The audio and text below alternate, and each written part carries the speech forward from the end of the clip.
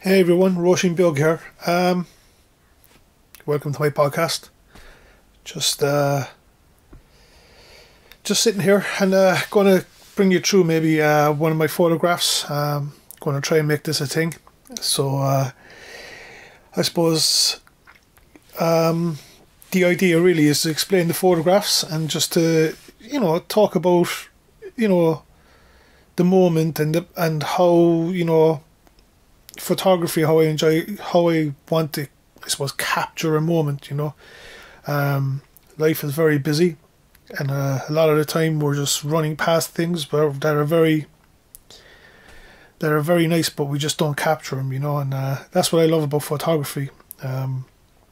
Photography just allows me to capture moments that I see beauty in and maybe share that with people, whether it's them sitting down having a coffee, lying in bed, getting up in the morning, things like that. It's like, it's positivity, it's looking at something beautiful. And sometimes even looking at things that harshly, but looking at the truth in an image and seeing that shine through a photograph.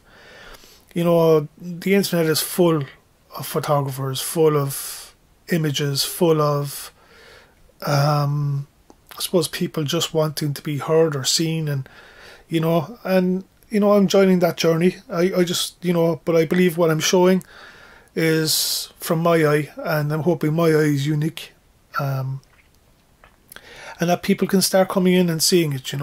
I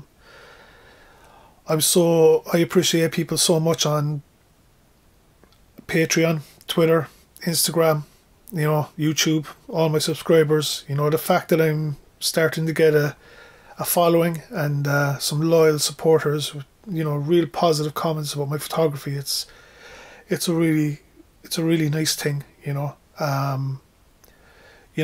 like the last few years have been tough. I obviously shared online that I had health issues and, I had to quit my job and things like that. And photography has helped me through that. Being able to go out into a woods and take a picture, or go up a mountain, or walk around the city, which I need to do more of, and take pictures. It's a real positive, nice experience, and it's even better when you can share it with people. I took a photograph recently, and I got retweeted by Cork Bio, which means Cork Live, Bio being live in Irish, and it was nice. It got a nice few impressions. It was a nice thing, but what I really liked about it is that the photograph reminded me of Stranger Things, a setting in America that is on the north side of Cork City, the beautiful moonlight, the street light. I got that real kind of 80s vibe out of it, and it was a really nice photo, and again, just chance. I was collecting my daughter from a sporting event, and I saw the moon, a hunter moon on the night, and it was beautiful. But what I really liked about it is the way it was hiding behind the tree, like a hunter would. And I took it and captured that full moon on that night beautifully, and how the clouds lit up at night time. It's such an unusual sight to see them so lit up, that I really, I love nighttime photography. I really do. I think it's beautiful, and it's something I must get into more. I haven't found a niche yet with my photography, really. I know I say I do landscape and nature, but to be honest, I just want to take candid photographs, stuff that's interesting, and maybe, that a lot of people can like different things, and I kind of seem to be like that. And going back to that picture, it was like, I suppose an analogy really is like a gunfighter with his hand in a gun. Moments are fleeting. You have to have your camera with you, and you take that shot when you can, And I don't mean stop a car and crash it or whatever, like, but what I really mean is when you get a chance and you see something beautiful, it's worth capturing, and it's there forever then online, for people to enjoy it and see it. It's the full moon as well. It was absolutely beautiful, I said it was a hunter moon, and it really, really lit up the sky. It was really, really, really beautiful, And, I was thinking, imagine if there was a werewolf there, and if I had caught the werewolf, would it mean that I was a werewolf? Bad joke. Bad joke. I know it's a bad joke, but you know what? Maybe I should leave the comedy to other people. And that Stranger Things vibe just really went through the shot, and I'm so glad that people liked it, And I took another one that night as well, and I actually made a Halloween graphic art. So I'm going to release that then just before Halloween on my Patreon, for people. They can download it, they can use it as a poster, even for their families if they celebrate Halloween, which is Irish, it was... Halloween is an amazing time in Ireland, really. I know that, like, in America it really took off, but, like, in Ireland it has real deep meaning, and the pagan religion of the Celts, where, all the bad kind of ghouls and whatever will come out that night, and then the next day is All Souls Day. It's a day where, we remember all the people who've passed, and the people, that we, it kind of got taken over by the Catholic religion over here, and now like they have All Souls Day and they go up there and they bless the graves and things like that. It's a, I suppose, like most things with different things, like in religions, things get carried on through different belief systems, and Halloween had a major effect on that in this country, and then into the 1st of November. I want to thank all my Patreons as well, by the way, especially, because with their support, it's really given me a lift, to keep going with photography and maybe try to start a bit of storytelling. It's been very difficult for me to kind of get into this because I can be quite introverted, but for me, it's important to talk about positivity and beauty. The world is kind of a messed up place, at the moment. It has been for a while.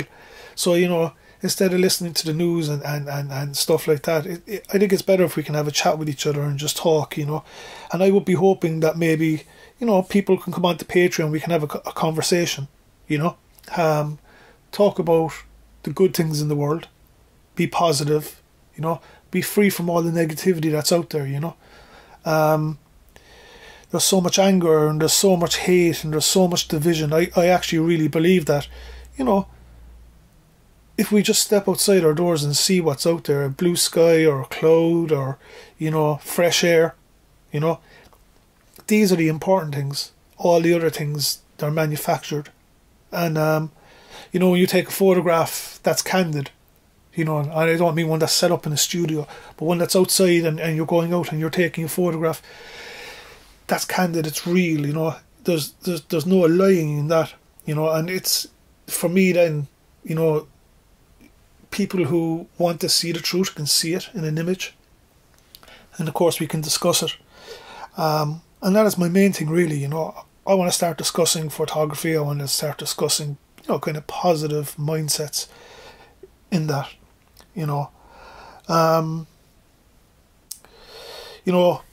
it's a lovely time of year now. It's autumn, or as you like to call it in America, the fall. I don't know where you're falling to, but autumn is a beautiful time. Brilliant for photography. You get the multicolored trees and leaves on the floor. You can get, the mushrooms, which I have shared, I think, again on Patreon. Beautiful red mushrooms and the details on them. And you're getting all these gorgeous images that are they're just captivating, really, you know. And again, these are things that we could just walk past on any given day, you know. When the pressures of the world are on us, we should step aside and be able to look at these things, because this is what's real, you know. This is the stuff that keeps our spirit topped up, you know, and our soul is a very important thing to take care of, you know. As I said, I've mentioned Halloween's coming up, and you know what, Halloween is probably has been my favourite time of the year growing up, you know, through the years, and then having the kids, and they're out there doing their thing, and it's just the excitement in dressing up and trick-or-treating. And to be fair, most of the time it's treating. They don't get really tricked that much. I remember one time when I was young, we went trick-or-treating to my friend's house. His sister came out and she threw flour into her face, and the other lad that was with me started roaring and crying because he didn't understand it was trick-or-treat, you know.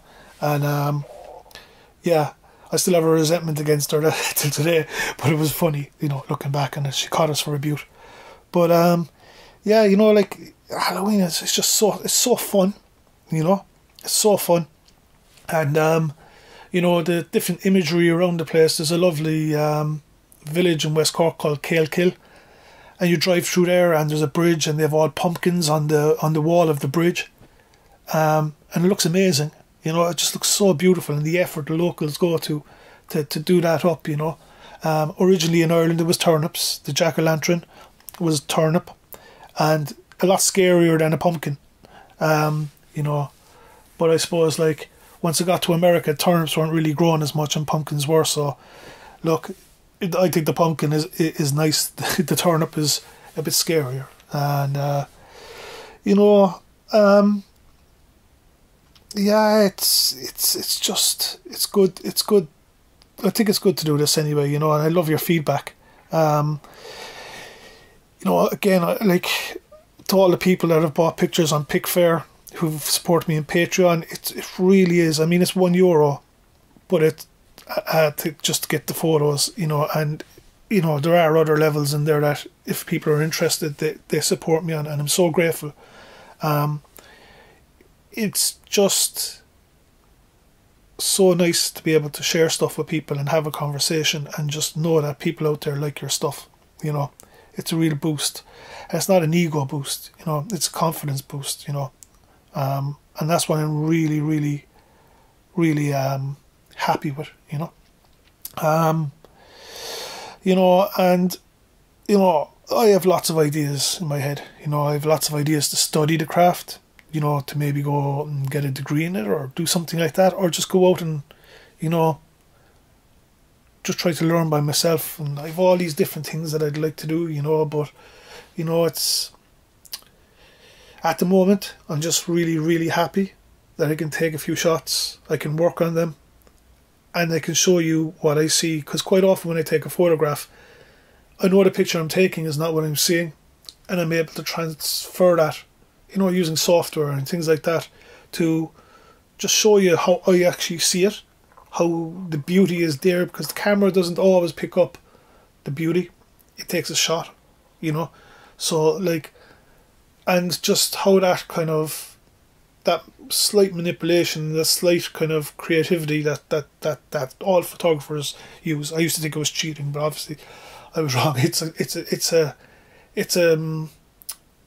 what photographers do, and I see it now as, you know, just adding an extra layer of creativity into my photographs.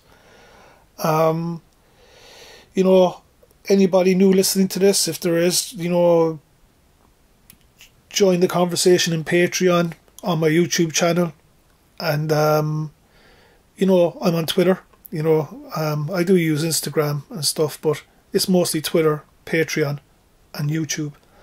And I'm hoping to start getting more and more kind of podcasts out there, and just get a feeling of what people are looking for, what they enjoy, what I want, where I see things going, and if we can even collaborate together as a group, as a community, because I believe in community. It's so important, you know.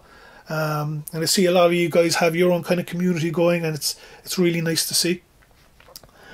it's so important that people kind of come together in a positive way, and enjoy life. It's hard enough, life can be very hard. So when you have something that's very positive, something freeing, and something that you can add to the world instead of take away, and that's the most important thing. So I think that's it. I think that's my first podcast. Not too sure what it's been like, but maybe you can let a few comments in and let me know, and talk to you soon.